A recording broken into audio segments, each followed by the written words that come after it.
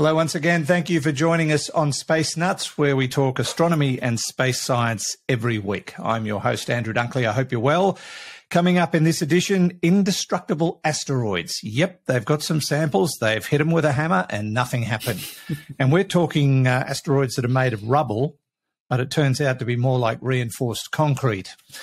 We're also going to look at machine learning or artificial intelligence for the discovery, maybe, of extraterrestrial life. That's coming up. And we're going to answer some questions about gravity and astronauts. What happens when they're going maybe from here to Mars? What's the gravity like compared to orbiting the planet, or lack of there? Also, how is a light year measured? Very carefully. And what pushes rockets in space? We will tell you all of that if we can. Maybe we won't. Coming up on this edition of Space Nuts. 15 seconds. Guidance is internal. 10, 9. Ignition sequence start. Space Nuts. 5, 4, 3, 2. 1, 2, 3, 4, 5, 5, 4, 3, 2, 1. Space Nuts. Astronauts report it feels good. And joining me, as always, is his good self, Professor Fred Watson, astronomer at large. Hello, Fred. Hello, Andrew. Just like those astronauts, I feel good. Oh, that's good. Me too. Whoever they are. Yes. Now, I know last week I sort of told you what I did on my break, which was not the good stuff. The good stuff was that Judy and I went to New Zealand. And yes. we went through Milford Sound and Dusty Sound and the other sound that I could never remember the name of. Very quiet places, despite being called sounds. Sound of silence. And, yeah. But how amazing. You know what I didn't bet on, and I should have?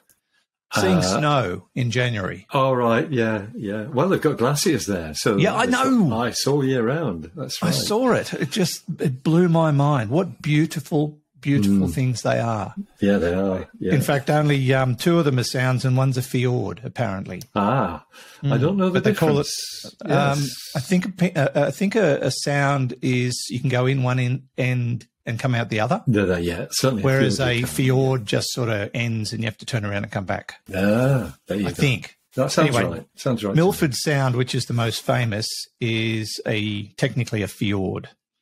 Oh. Which was gouged out by a glacier. Yes, that's right. They are. One of the things, and this is sort of space sciencey, one of the things they told us about those parts of New Zealand is because of the pressure of billions of tons of ice pushing the structures down, they're still experiencing rebound. So the water line keeps changing. And you can see evidence of it where there's no vegetation, like, maybe 30 centimetres from the vegetation line to the water. And I thought it was tidal. But no, they say it's the rebound effect. The ground is lifting, bouncing back. Fascinating. Similar things happen in Greenland. Yeah.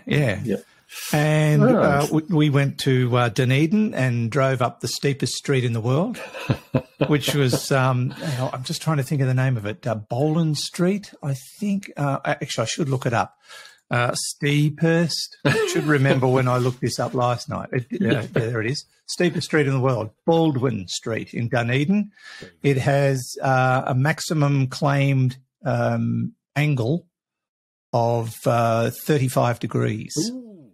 Yes, better which than 1 in is 3. Pretty hefty. Hefty. Yeah. It's become a major tourist attraction. But a lot of people were walking up it. I could have done that. Of course.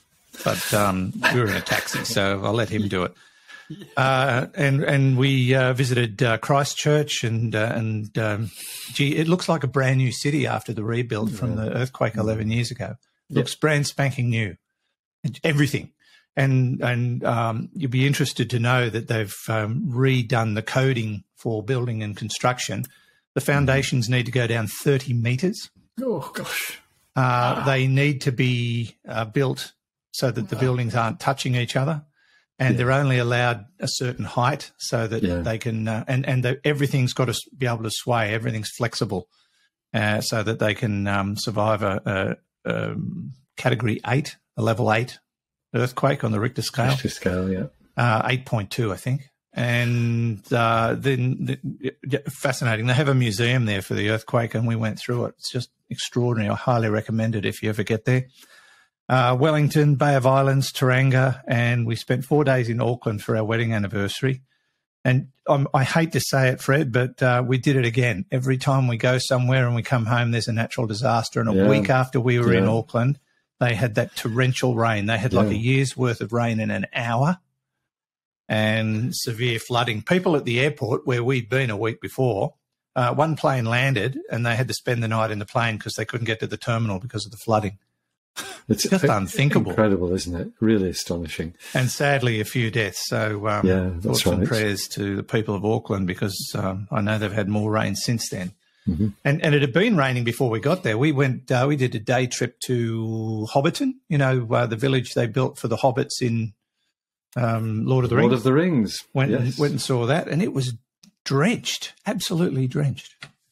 But I just wanted to let people know about that holiday, because that was part of the reason I was away so long, was because we spent 3 weeks over there. Gee, it was great fun. We had an absolute ball. New Zealand always is. It's the times I've been there, I've thoroughly enjoyed it. And you don't have to be there more than a few hours before you can actually understand what people are saying to you, do you? It's sort of... It's not that bad. It probably doesn't sound that bad to you as an Aussie, because you're one step removed from that. I suppose it's like comparing American accents to Canadian. They sound pretty much the same to everybody except the Americans and the Canadians. Right. Yeah, no, they're quite different. But it's always a delight going to New Zealand, and the people are delightful as well. It is. Yeah. I'll tell you something, just by the by. I know I'm talking too much, but that's why I get the big bucks. That's what you do. Yeah. Part of that trip was a cruise, which enabled us to do the sounds and whip around the bottom of New Zealand and visit all those amazing places. Every night for dinner, we sat with the same group of people, and one of them was a former Winter Olympian. Oh, yeah, interesting. I said, "How did you go?" He said, "Oh, we got disqualified." I said, "Why?" He was a bobsledder. Okay. And he was for the American team. He said one of our guys fell off. Oh, well, yeah. It's not a good look, is it? But what a nice guy. What a really lovely guy. Gee, it was good to spend time with him and his wife. And he was originally a sprinter, and he got into bobsledding and got into the Olympic team at I think it was Calgary. He was at Calgary Olympics. Yeah. Quite a while ago. Back in the 80s, was it? Yes, that's right. I hope you told him about Space Nuts. And, I did. Astro bobsledding that we do. Astro bobsledding. Now, that would be great fun. Yeah. I'm sure we could. Anyway, that, a potted edition of our holiday. If you want to see the holiday snaps, they're on my Facebook page and Instagram. Of course. Now, let's do what we're supposed to be doing and talk about rubbish. And rubbish being the form of indestructible asteroids that are made of rubble, but as it turns out, they are the strongest and most difficult to destroy things in the solar system, by the look of it, to a certain degree anyway. That's right. So this research, Andrew, it's fascinating. It's got a strong Australian flavour as well. Much of this has been done. Strong and indestructible. Yes, of course, absolutely. It comes from Curtin University School of Earth and Planetary Sciences, and that particular institution was fortunate enough to get some of the particles that were returned by JAXA, the Japanese Space Agency, from the asteroid Itokawa. Sorry, mispronunciation there. Brought back by Hayabusa. The first one, I think, went to Itokawa. There have been two of those spacecraft. Anyway, it's a sample return mission, brought back these samples of an asteroid which we know to be just a pile of rubble, an orbiting pile of rubble. How do we know that? Because half of it is empty space when you look at the density, which you can do by measuring the gravitational field as you orbit around it. So it is a rubble pile asteroid. And we think there are many rubble pile asteroids, that they are quite common. And what causes them, Andrew, is, at least in the theory, is that if you if you imagine two solid asteroids coming together, they smash into one another and break up, and those fragments just collect themselves by gravity into a new rubble pile asteroid. Like a conglomerate. Yes, that's right. Only without any kind of concrete holding it together. It's just held together by its own gravity. So the expectation from what we know about rubble pile asteroids is that they might not be very tough. That if you bash into them, they'll fall apart. And I think that is probably true. But there is an effect that comes in to play, which doesn't come into play with a solid asteroid. So if you clout something with clout a solid asteroid with another asteroid, for example, they break up. They react in the same way as you intuitively think if you throw two stones at each other and they smash up together.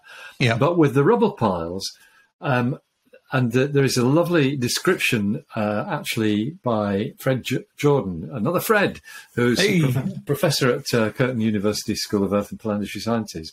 He says, it's like a giant space cushion, and cushions are good at absorbing shock. So, yes, the fact that it's a pile of rubble, you bang something into it, and since half of it is empty space, it just absorbs the shock and stays together, rather than, as you'd expect, intuitively perhaps, flying apart. And so what these scientists have done with I think they had three fragments from asteroid Itokawa that came to them from the Hayabusa mission. They looked at the structure of these fragments, the crystal structures that are there, and also the atomic content of these fragments. So with the structure, they were looking for evidence of deformations in the crystals that would have been caused by the impacts that created that rubble pile. And then they could date the samples themselves by, in fact, it was the decay of potassium into argon that they measure. It's a nuclear decay. And what they get for the age of the asteroid is that it was formed from a collision 4.2 billion years ago.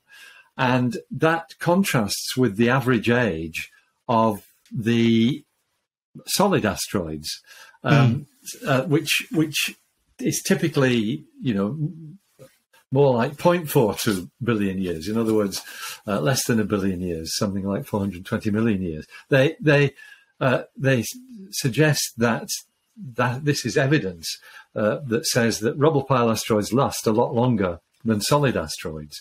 Of course, solid asteroids are what form rubble pile asteroids. But so one leads to the other. But it is counterintuitive, isn't it? You'd expect the solid ones to be the old grandfathers of the asteroid belt and be tough. And be tough, and these rubble piles just to be fleeting things that might fall apart at any time. But it's quite the other way around. Fascinating. And, in fact, Fred Jordan made this lovely comment. We were really surprised. I can relate to that. He says, that's really, really old, and I'm sure some of my colleagues are not even going to believe it. This is the age of Itokawa. So that work has now been published in Proceedings of the National Academy of Sciences. Really excellent stuff.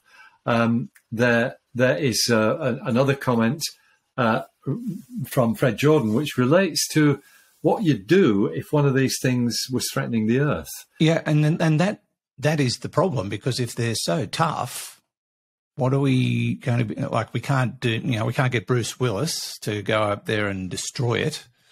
No, that's right. So it was a bad idea. Yeah. So what are we going to do? So we've had the DART test. Which is great. The DART test last year demonstrated that, yes, an impacting spacecraft can actually affect the orbit of a small asteroid. And that's great to know, because that would have been very disappointing if nothing had happened. But what they're suggesting for the same sort of thing with one of these rubble piles, and this again is Fred Jordan, he is suggesting that a nearby nuclear blast might do the trick. Not one that's aimed at blowing the thing up, but a nearby nuclear blast. Creating a concussion. Creates a shockwave, which would push the asteroid out of the way. I never thought of that, and yet that seems so simple. It does. I think it might be tricky to execute, but that's certainly his thinking. And I think he's clearly working on this sort of thing as well. It's really quite a remarkable story that you can get, something like that out of a few grains of dust from brought back by a Japanese spacecraft. Indeed, yeah, and learning so much. So does that mean that these kinds of asteroids are more the norm now? I think that we're talking about sort of 50-50-ish distribution, right? But they're certainly of interest, and the reason is pretty well encapsulated in the title of Fred Jordan's paper, which I'm sure you've noticed. It's a lovely title: "Rubble Pile Asteroids Are Forever." Yeah. That's clever. Yeah. This one's rather big, though, isn't it? Half a kilometre across. Yes. And I think that's fairly typical of these things. They're usually less than a kilometre, and as you'd expect, they're made up of the debris of a former collision, and so some of that debris would have gone somewhere else probably. So if it's two big asteroids that collected, that's sort of getting up there into the realm of major damage. If it hit the Earth, it would be very significant. That'd be like continental destruction, wouldn't it? It would, and it would be a good idea to see whether the nuclear blast trick would work to push it out of the way. So maybe that's the next thing, a new dart test going to a rubble pile rather than a solid asteroid. Yeah, that's probably not a bad idea. Yes, you can find out more about that particular story, if you like, at phys.org, the website. Very great source of astronomy and space science. This is Space Nuts. Andrew Dunkley here with Professor Fred Watson. Okay, we checked all 4 systems and keying with a go. Space Nuts. Fred, the search continues for extraterrestrial life. You and I have discussed this many times, and there are lots and lots of processes going on to try and discover them, whether it's spectrum analysis of exoplanets to listening for radio signals. But now there might be a new tool in the box. Indeed, there might be, which looks as though it's actually going to be quite interesting. And that new tool is AI, artificial intelligence, because what's happened in the past with the things like the SETI search for extraterrestrial intelligence, which is a very broad-based project that's been going for 60 years, I think now, to analyse the signals that normal radio telescopes gather when they are doing their normal work in mapping the skies in radio frequencies. So often the SETI experiments ride on the back of other projects which are looking for natural radio signals, but the SETI Institute and other other SETI enthusiasts, professional enthusiasts as well as amateurs, they are riding on the back of that. They're sifting through the signals to look for any sign of something that might be artificial, and that's been going for a long time. So what's happened is that the algorithms that were developed many, many years ago, actually going right back to the earliest days of computers, when you use those algorithms with the kind of data sets that we have now coming from radio telescopes, where you're talking about petabytes rather than megabytes or kilobytes, these algorithms are not probably the best suited to those huge volumes of data. And so some work that's been done actually by an undergraduate student, which is always admirable, seeing somebody early in their career producing pretty neat work like this. This is a student at the University of Toronto, along with colleagues from the SETI Institute itself and Breakthrough Listen, which we've talked about too, other institutions. What they've done is they've used new artificial intelligence algorithms to comb through these data using what they call a deep learning technique. And what they've done is actually taken a data set, basically of signals from nearby stars, which is something that's been combed through already, and which didn't really show up anything interesting. Signals of interest is what they're called. Mm-hmm. They've actually done it with a new artificial intelligence algorithm and uncovered 8 signals of interest which hadn't been seen before. Now, I guess you and I, when we think of a signal... Should I say, wow? Wow, yes, that's what I was going to say. When we think of a signal of interest, the first thing we think of is wow, the famous wow signal of the 70s, which has never been really understood. Resolved, no. Resolved, it's, yeah.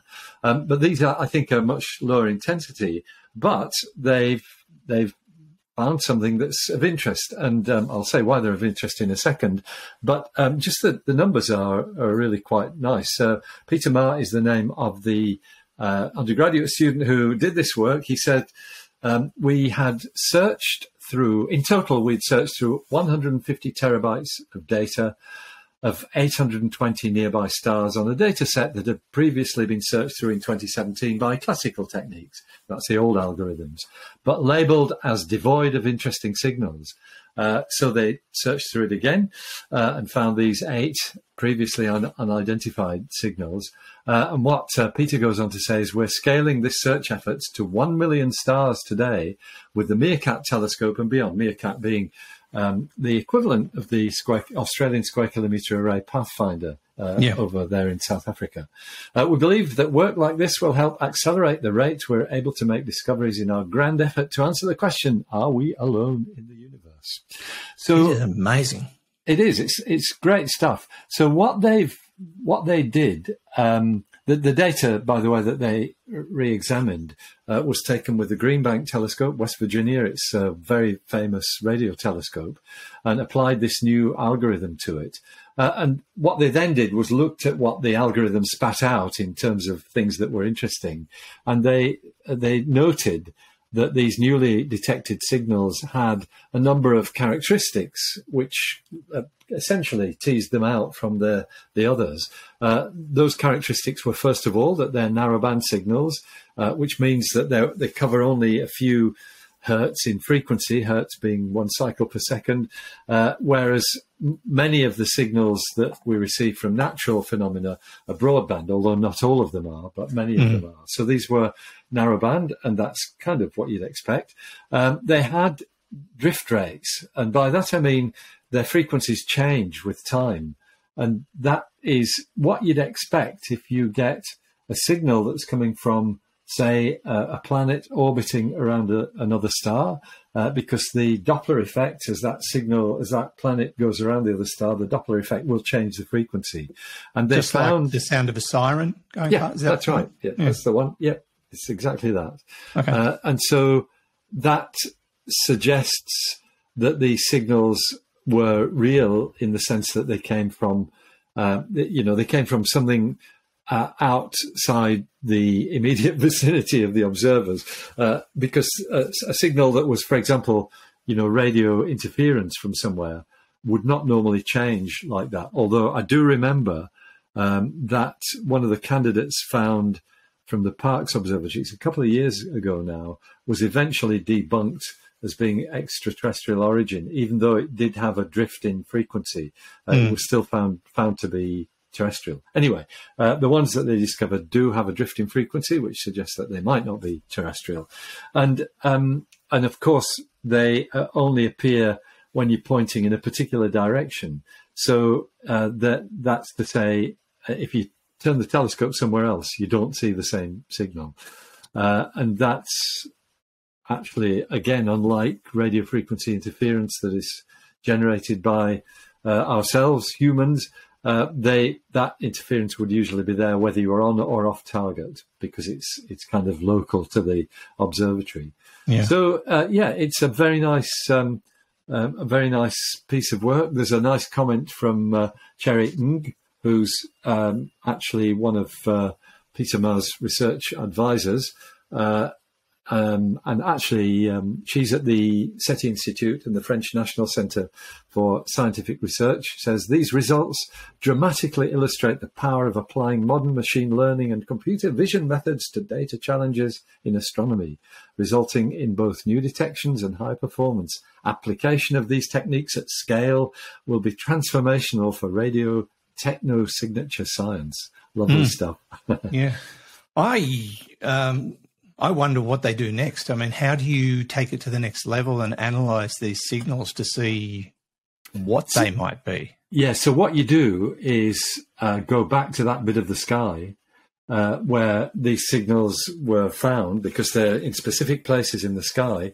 You go back to them and see what you can see. And I think they've done that and not seen anything yet. Yeah. That's because the radio show ended on that planet. Well, maybe that's right, yes. Maybe didn't get renewed after Christmas. That's That's what happened. Or they all went over to fibre or something like that. It might be. Yeah, that'd mess things up, wouldn't it? I mean, does a bit, yes. you think about, like we've talked about it before, that there could be advanced civilizations on planets in circumstances where they're not capable or not necessarily and don't necessarily need to transmit. Yeah. Maybe they live underground, or maybe they live in water, or yes, that's right. You just don't know, do you? So, yeah, there could be many out there that are just not discoverable under the circumstances. That's certainly one of the considerations that SETI people take into account. Yes, but the more we look, the more the odds are we're finally going to hit the nail on the head. Maybe so. But I think before that, we're probably going to dig a hole in an ice moon and there's that too. Grab some krill. Yeah, we'll look for the krill. That's right. Yeah, and if Follow there are the krill, water, there are whales. There'd have to be, wouldn't there? Yeah, I'm not sure krill. That's too advanced. Yeah, probably. But we watch with interest. You know what really excites me, Fred, not just this particular storyline, but the fact that they can take old data and apply new technology and redo studies and find interesting things to announce. There's been many new papers in recent times that have been published based on old data that's been reanalyzed. And I really think that's extraordinary. Yeah, they can read between the lines with new technology and go, well, as a matter of fact, yes, we just discovered this from a 1950 analysis or something like that. No, it's true. And it highlights the value of data archives, because you've got to keep all this stuff. And even the old photographic plates taken in the 19th century, many of those have been digitized anyway, but the ones that haven't could still contain information that might be of use. For example, in the position of an asteroid that's recently been discovered, where what you want to do is find observations over as long a period as possible to refine the orbit of that asteroid and tell you where it's going to be. So might be very important one day. Yes, indeed. Yeah. And once again, I think this one was a phys.org story, so you can chase that up there if you're interested in learning more about machine learning and AI to help us find extraterrestrial life. You're listening to Space Nuts, the podcast about astronomy and space science with Andrew Dunkley and Professor Fred Watson.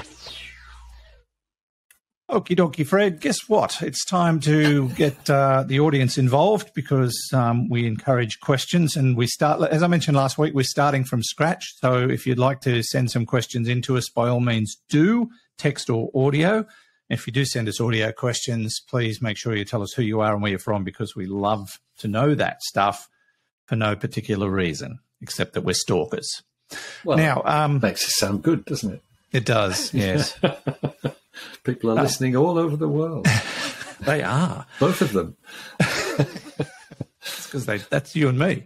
Yeah. Now, our first question comes from Annette. I love this question, and I think Annette's asked us a question before, but I like her thinking here, and I can understand why there might be a bit of confusion. Hi, my name's Annette from Manchester in the UK, and my question's about gravity and how astronauts experience it. So, my understanding is that those astronauts inside the International Space Station are falling towards Earth, as is the space station itself, And that's the reason why they appear to be floating inside it, because it's all falling towards Earth with feeling the effects of the Earth's gravity. So what of astronauts heading to the moon or even to Mars? Do they feel the effects of the Earth and the moon at, say, for example, the beginning and the end of their journey? Or do they have a floating effect, as it were, throughout their whole journey from beginning to end? So, in fact, is it the sun that is the main reason for the gravity effects? So, my question really is, can they stay in their seats easily, or do they need seatbelts to kind of keep them in there, as it were? I hope that makes sense. Love the show and looking forward to the answer on my question. Thanks very much. Thank you, Annette. Great question, because, yes, we do know that orbiting the planet, you're just constantly falling, and therefore you are floating as a consequence of that, 0G. But when you're travelling to another satellite like the moon, or travelling to, say, Mars, which will happen in the not too distant future, is it the same effect? Is it different? Are there times where there are variations in the 0G effect? Yes, there are, but they're not due to natural causes, because whenever you're moving along an orbit, and you're always moving along an orbit of some kind, you're in this state of free fall, which means you're weightless and your rocket is weightless. The time when you feel your own weight is when you fire the rocket motors, because that provides an acceleration to the spacecraft, and that's to put you into the right velocity and direction, the right orbit to go to wherever it is you're going to. So, for example, think of it this way: if you've got astronauts going to the moon, then what you do is you put perhaps they start off in orbit around the Earth, in which case they're still falling towards the Earth, exactly as Annette said. That's exactly what's happening. You fire your rockets to inject them into an orbit that will carry you to the moon, and it's still an orbit around the Earth, but it's now a very elongated one. But once your rocket's cut out, you're still in free fall. Basically your motion is dictated by the gravity of the Earth, unless you've achieved this 11 point whatever it is kilometer per second that allows you just to keep on going. Yeah. And then you're in free fall. But what would happen then is you'd go into orbit around the sun, and you would be in a free fall around the sun, which means that in its own peculiar way, you'd be falling towards the sun. Because the acceleration, it depends how much velocity that you've been given. The spacecraft out in deep space, and think of New Horizons, which has gone past Pluto and past Arrokoth, and is on its way out into interstellar space.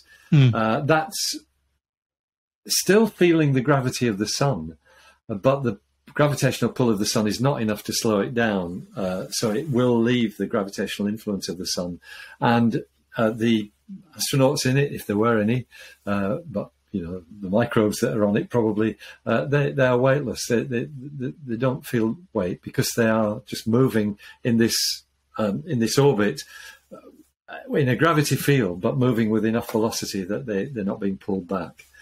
It's a bit slightly garbled explanation, is that? But that's kind of what's happening. Yeah. So what are you orbiting when you go to Mars? Yeah. So that's I was going to say. So in the situation where you're going to Mars, which is what I meant to say in the beginning, but forgot to, it's your spacecraft when you leave the Earth. You will use your rockets to put it into something called a Hohmann transfer orbit. Hohmann, Hohmann, named after an engineer, actually, Herr Professor Hohmann. And that is just a long ellipse that is part of an orbit that both intersects the orbit of the Earth and the orbit of Mars, and it transfers you from one to the other. I wrote quite a lot about this in Space Warp, actually. There's a lot about this kind of space navigation, including one of my cartoon diagrams showing this phenomenon perfectly. So you're still in orbit, but you're now in orbit around the sun. You're in a long, elongated orbit, taking you from the Earth's orbit to Mars's orbit. But in doing that, you're in orbit around the sun. And then when you get to Mars, you've got to slow down so that you don't just fall back again inwards towards the Earth's orbit.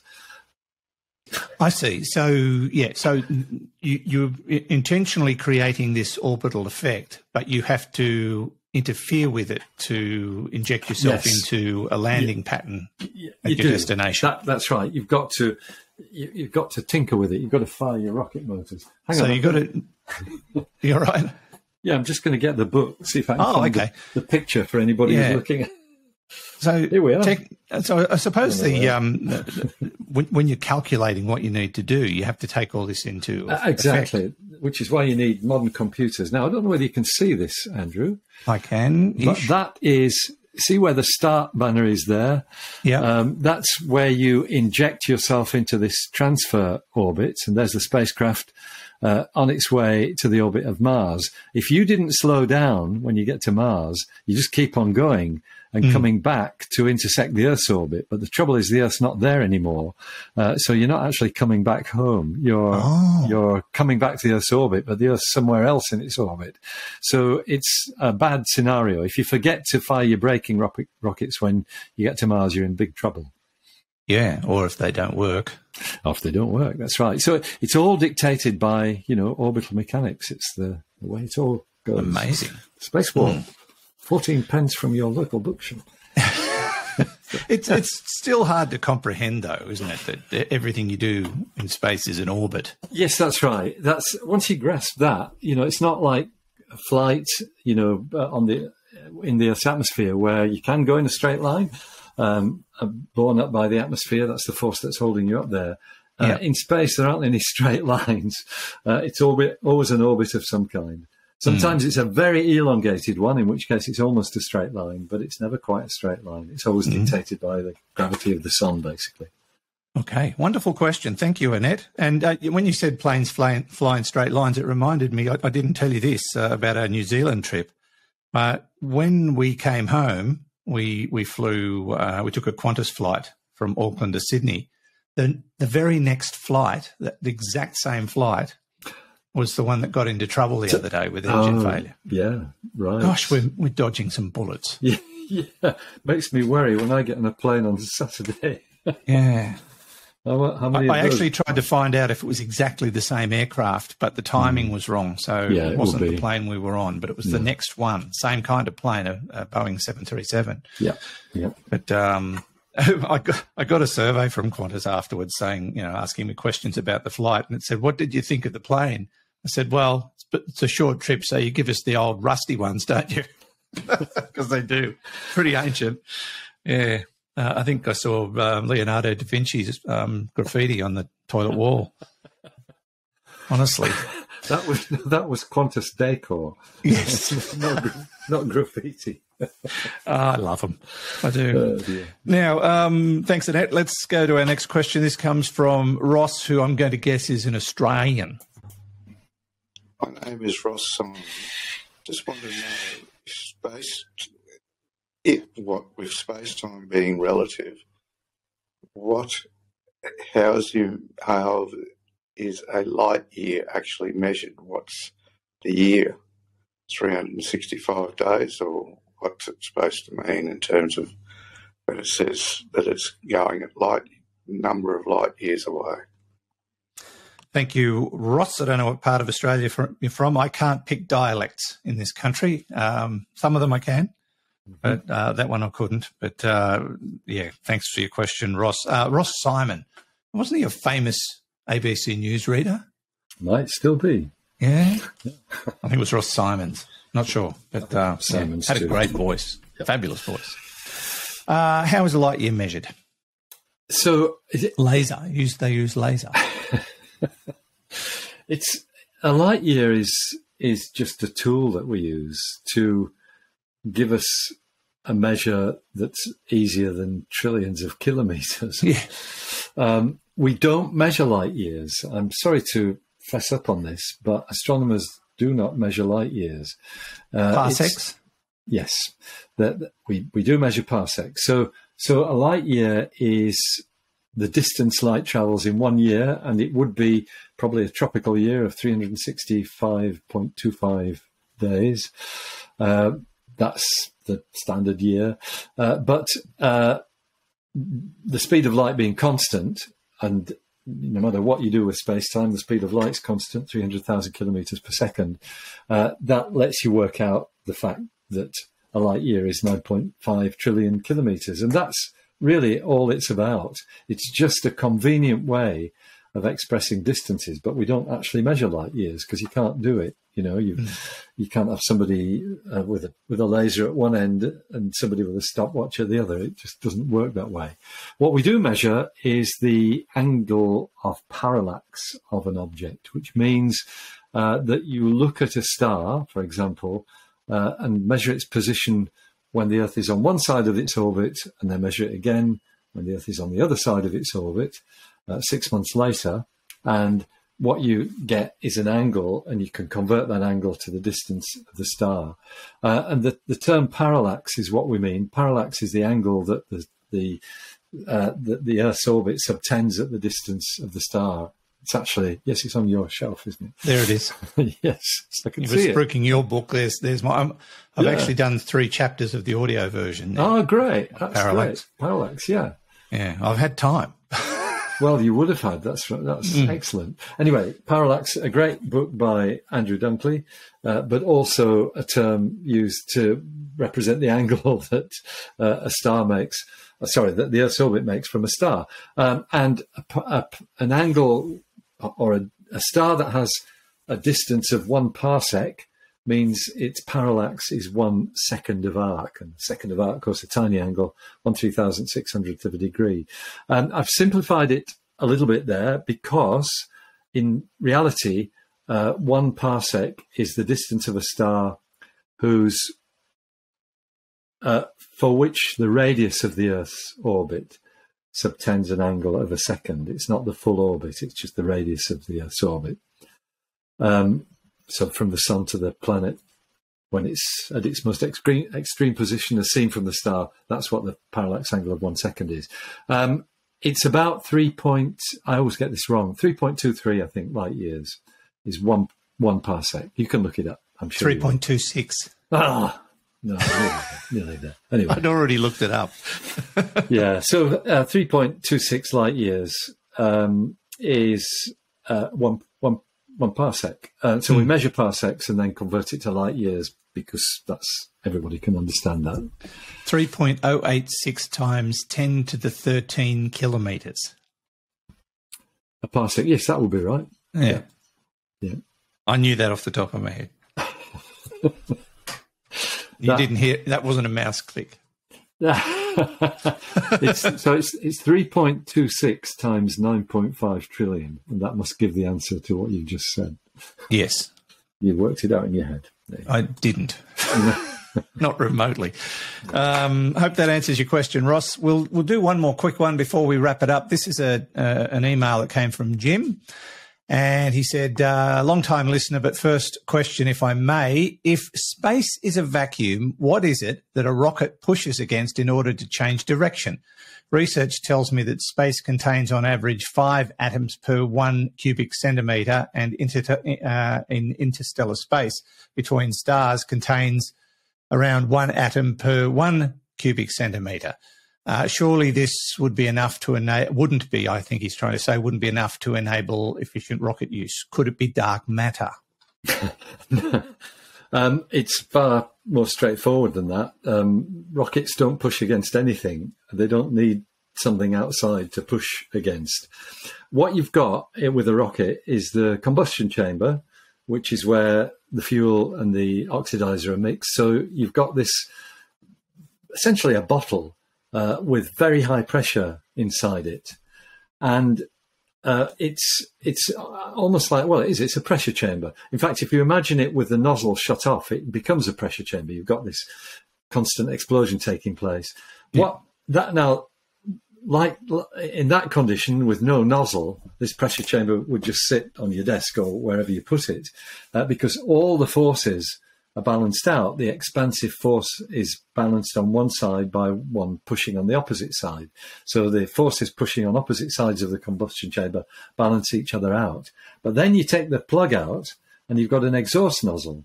And so what then happens is the exhaust comes out of the hole, of course, but there's nothing to balance the force on that side.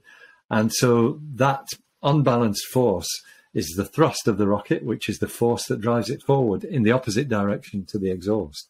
So it's just the fact that you've got an unbalanced force inside the combustion chamber that lets the rocket work. Okay. Does not need anything out there. Doesn't need anything. So it means your bonfire night rockets work in the same way. So if you took them up into the vacuum of space and lit the fuse, away they'd go, because they work on the same principle.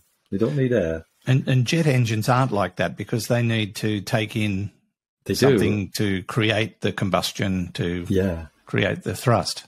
And in fact, what's happening in a jet engine is that it's being pulled along by the compressor at the front. Often we've got a big fan at the front now in the turbo fans, but in a straightforward jet with just a compressor and a turbine, the force on the axle that connects these two is actually forward, and that's what's pulling the plane along. So it's the compressor is pushing it through the air. Fascinating. So how does a scramjet work?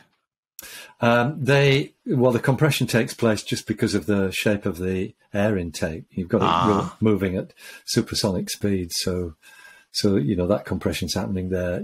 There is a balanced thrust as well. I'm oversimplifying it. You might notice that jet engines in particular have got a cone at the back with the turbine running around it, and the cone is where the exhaust comes out, and that again provides a pressure point to push the aircraft forward. It's all very interesting, isn't it? It is, isn't it? It's great. I love it. I wish I knew what I was talking about. I wish I knew what you were talking about too.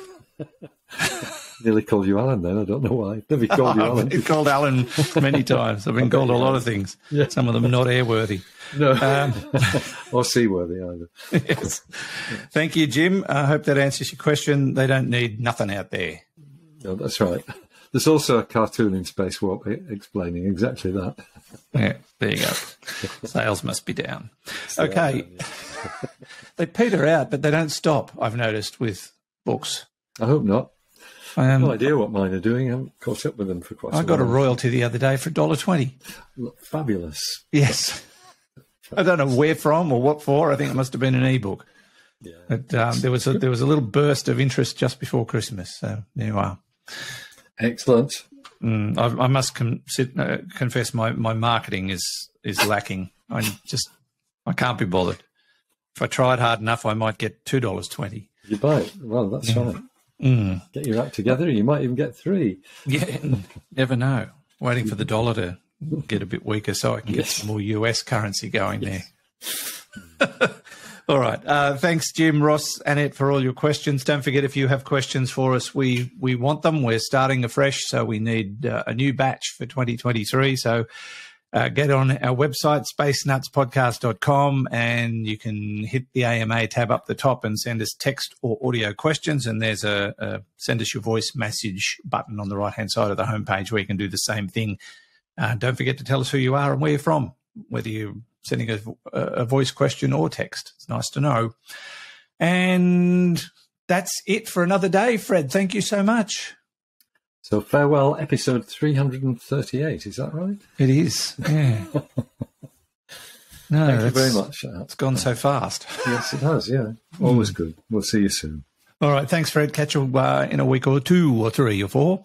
Fred Watson, astronomer at large, part of the team here at Space Nuts. And back in the studio, it's Hugh, who's peeling oranges, or is it potatoes? He's doing community service.